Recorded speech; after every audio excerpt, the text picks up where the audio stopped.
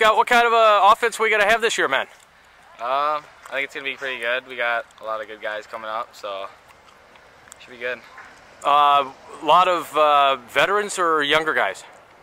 Quite a few seniors should be starting this year, and we got a good couple juniors coming up. So yeah, a little bit of both. How would you say the first practice has gone here? It was good. It was good. We had some good intensity going and had a good sweat going. And how about these tents instead of your lockers?